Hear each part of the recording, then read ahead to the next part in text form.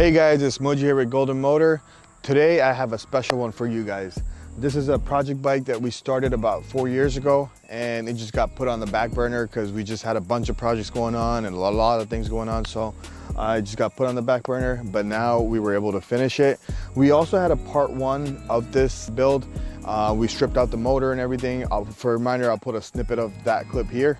Hey guys, get it naked and see how it feels. Okay then.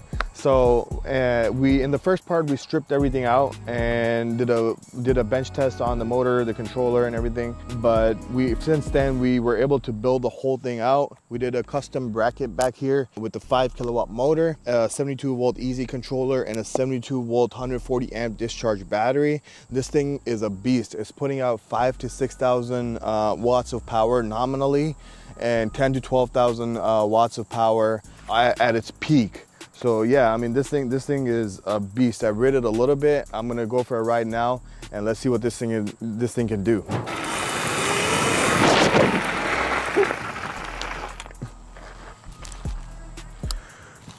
Okay, that is insane. I've ridden Talarias, Sarans, and this thing is a whole different animal.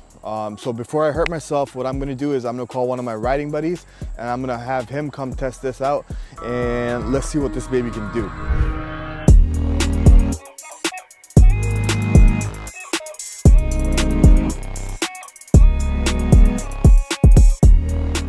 Okay, so yeah, I saw that.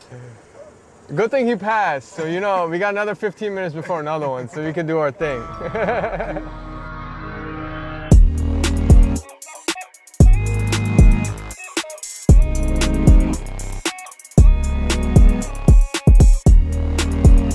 Okay, so we're gonna try and see. We have a guy riding it up front, right there. We're gonna try to do top speed. He's already ripping, he's going ahead of us. And we have it at 51 miles an hour.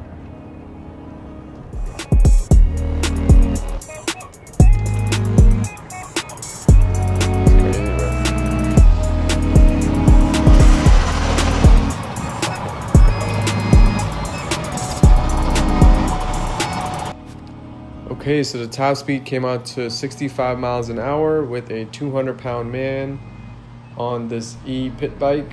Hope you enjoyed the video. Until next time, peace.